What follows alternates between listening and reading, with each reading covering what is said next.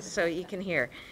Good morning and thank you, everyone. I am delighted to be here today with Lieutenant Governor Kim Driscoll, our Secretary of Technology Services and Security, Jason Snyder, Secretary of Administration and Finance, Matt Gorzkowicz, Secretary of Education, Dr. Pat Tutwiler, and Commissioner of Early Education and Child Care, Amy Kershaw, was going to be with us, but was pulled away.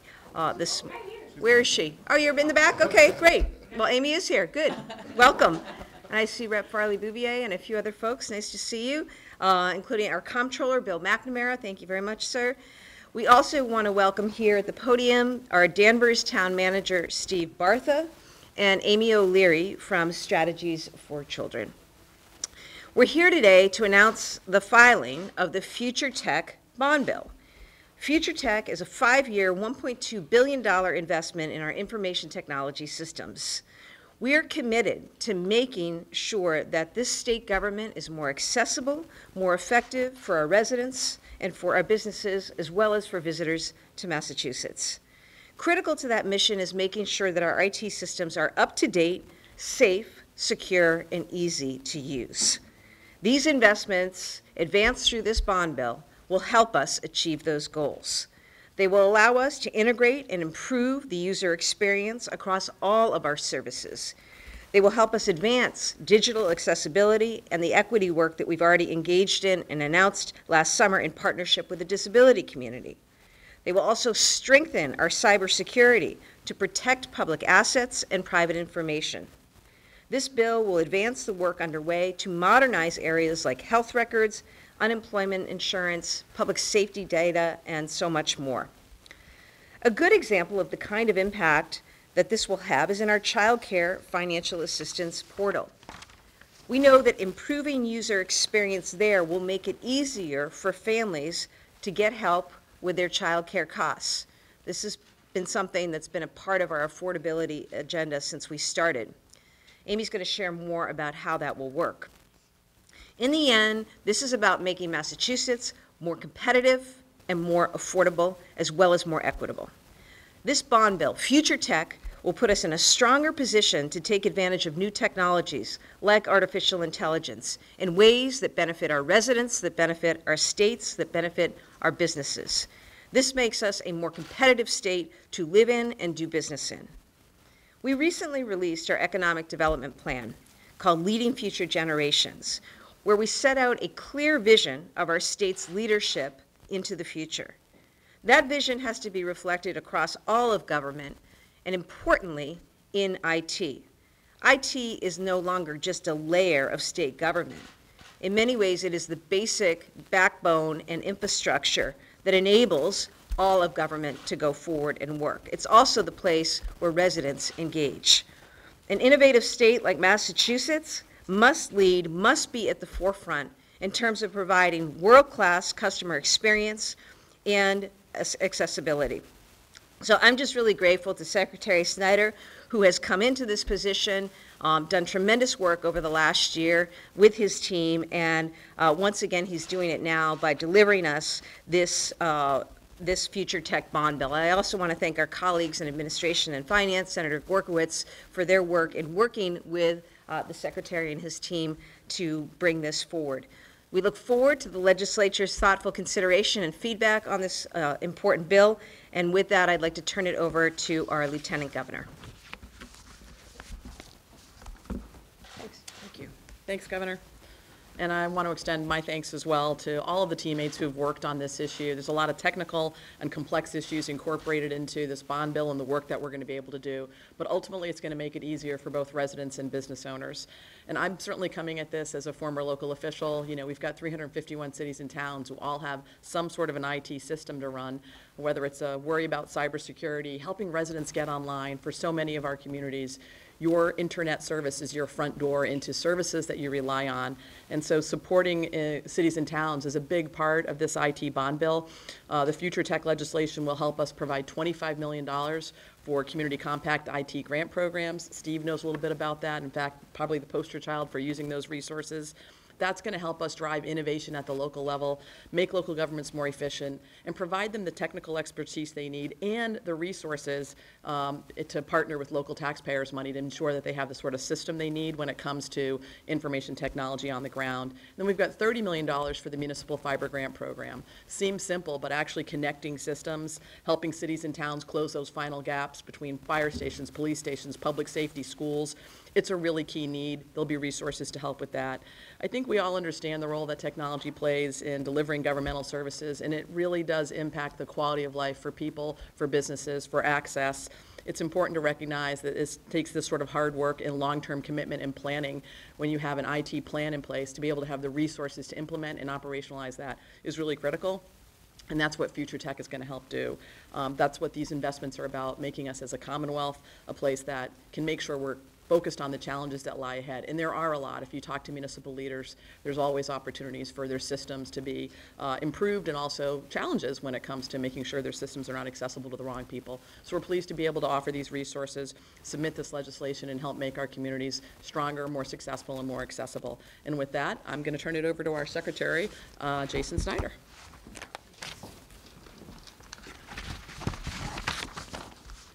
Thank you, LG. I would like to start by thanking the Healey Driscoll team for recognizing the urgent nature of the priorities that are contained in this legislation, and also recognizing the work done by the ANF team to set up the EOTS Secretariat for Success as we worked on this critical legislation we're unveiling today. When we think of IT, we might think of back offices and back-end business functions. I am here to tell you that is no longer the case. IT used to exist separate from policymaking, and would be used to implement policy already enacted or facilitate business already transacted. Today, however, information technology is a fundamental driver for policy creation, not just implementation. Today, providing services on behalf of the people of Massachusetts means doing IT. And as such, modernized government services mean modernized IT systems. The former cannot exist without the latter. And the far wide-ranging projects contained in this authorization show just that. I'd like to highlight just a few examples to underscore the real material benefit of this authorization to drive policy and good government. When I think of IT driving policy, I first think of the digital roadmap that Governor Healey launched last year to align the various state agency services under a single portal with a single identity access management system. With 1 million Commonwealth users enrolled to date, the platform will scale as more users enroll, enabling greater personalization, accessibility, and integrated services over time as it incorporates more agencies and centralizes now disparate systems. This funding will also allow the modernization of our permitting and licensing systems to support a modern centralized licensing solution that will improve the constituent and stakeholder experience by streamlining business operations and enhancing customer service, all of which will result in faster processing of permits and licenses. As Amy O'Leary is going to discuss just a little later, the Future Tech Act supports parents seeking childcare financial assistance. But I did want to mention another key education investment, the Early Education to Career Data Hub, which will provide anonymized data and research on student progress from early care and education settings through their K through 12 education and into higher education and the workforce. This information can be made available to school districts, families, and the community, other state agencies, and research and policy organizations to allow for improved data analysis and better decision making.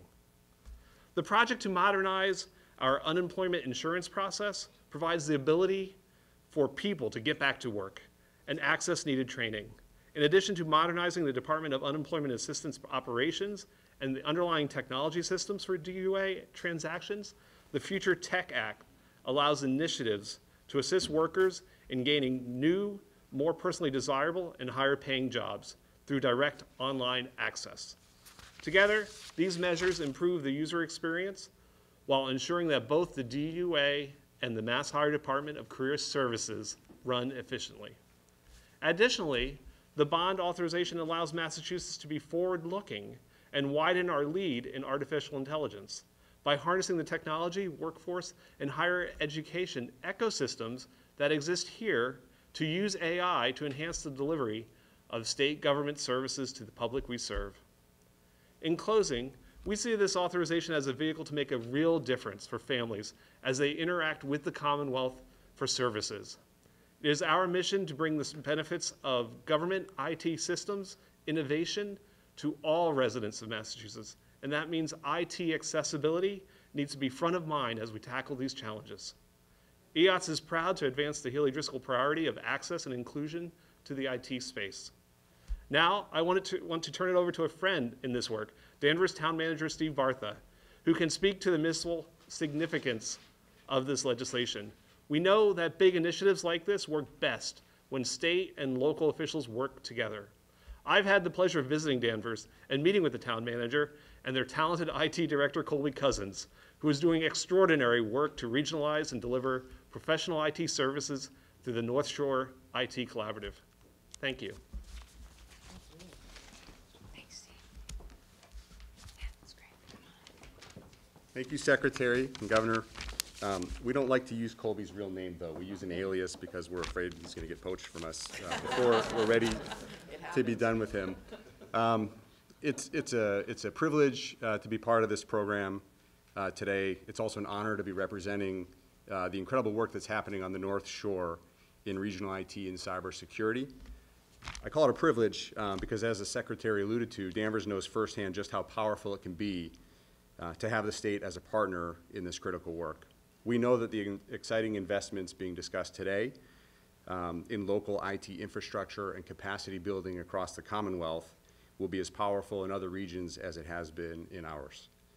Over the past half-decade, Danvers has led a coalition of 7 communities in Essex County to develop a regional IT model, including Essex, Hamilton, Manchester by the Sea, Middleton, Topsfield, and Wenham. The MAPC has been a partner, and more recently, Maya has been a partner in the cybersecurity arena. But the most important partner by far has been the state through its Community Compact program. To date, our coalition has received just over $1 million in compact funding to cover things like the fiber infrastructure that has been rolled out across North Shore. We used the compact grant years ago to do a study that resulted in the IT department we have today, and a separate compact to establish our strategic IT regional plan, which is nearly complete in its implementation. The investment in compact dollars leveraged several $1 million more in local funds appropriated by town meetings in the town so that we could execute this strategy. Our model is built on a backbone of intermunicipal fiber, shared staffing, shared data centers, shared disaster recovery services, and most recently a multi-layered cybersecurity fabric that's in place across the region, which has been tested and stood up to potential attacks within the last year. The capital investment provided through the Compact program accelerated the building out and beefing up of our shared infrastructure.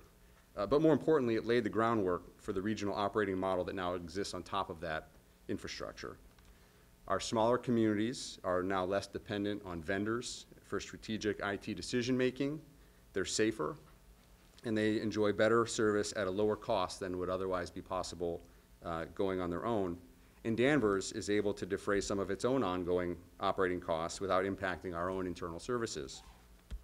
And if I'm being honest, it's also just plain fun to be working on something that's innovating and different, because a lot of what we do is the same from year to year, and this is new, and it's fun. But we wouldn't be doing any of it without our partners in Boston, so we want to thank them. And we also want to say here's to many more years of success and progress that is sure to be unlocked by the programs being discussed this morning and the provisions laid out in the Future Tech Act. And with that, it's my pleasure to introduce Amy O'Leary, Executive Director of Strategies for Children, to the podium. Thank you, and what a pleasure to be here today. I started my career as a preschool teacher at the Ellis Early Learning in South End of Boston, and like many early educators, I was soon promoted to be a program director. As a preschool teacher, I was honored and humbled to work in partnership with families, watching their children grow and learn. As a center director, I became more interested in how policies were made and wondered who made the decisions that impacted children, families, and the whole early childhood system. I learned about eligibility, state median income percentiles, consecutive pay stubs, and all the documentations that families needed to access financial support as I enrolled children into my program. I learned all of that from the families that we served over the years. That experience has informed the last 2 decades of my work at Strategies for Children, an advocacy and policy organization. I come to this work as an advocate and an early educator. Usually I am testifying or sharing remarks about increasing educator salaries, developmentally appropriate curriculum, access for families, and the importance of high-quality early education for children and communities. I am usually not invited to speak at IT events. That's why it's so exciting to be here to talk about the system that supports the system and just how critical these IT improvements are to improving the lives of children and families. As part of this bill, we hope for the authorization of new capital investments, including $12 million to support the Child Care Financial Assistance Modernization Project. This authorization is important to delivering on our affordability, accessibility, and equity goals around early education and care. We know that the Department of Early Education and Care has a huge directive, and currently the work to support these important goals uses multiple systems. We've also seen a growing need for state agencies to work collaboratively on early childhood issues. Currently, families seeking care, educators providing care, and providers running businesses that connect the two must navigate multiple systems just to accomplish one task. The authorization of these capital funds will allow the Commonwealth to make significant and much-needed investments, which could include updates and streamlining to the wait list, the case management system, and subsidy tracking for the payment system. This upgrade would also raise the effectiveness of EEC's IT system so that it is on par with other state agencies, allowing for better collaboration. This sector needs the best cutting-edge technology in order for the system to function at the level that we all need it to achieve our collective goals for children. We know that having access to financial assistance can be the difference between a parent being able to go to work and a child experiencing a high-quality experience before kindergarten. We are grateful to Governor Healey, Lieutenant Governor Driscoll, Secretary Tutwiler, Commissioner Amy Kershaw, and members of the administration for this investment. The COVID-19 pandemic shined an important light on the early childhood ecosystem in Massachusetts and created opportunities for systematic change. Infrastructure matters. This capital project is critical to actualizing the lessons that we've learned. By updating the outdated technology systems, we expect that EEC will be able to serve families more effectively and equitably and to pay providers in a more timely fashion for financial stability. We look forward to supporting this important work with our partners across the state so that we can all see the system that we know that young children and families need in the Commonwealth. I'd like to welcome Governor Healey back to the podium. Thank you. Thank you, all of you, for your comments. Thank you in particular to Steve and Amy for joining us this morning to really, explain why these numbers, why these movements really matter, and how we expect and want them to play out in the lives of folks across the state and the way we do business here, the way we engage with our municipalities. So really excited to have you here this morning.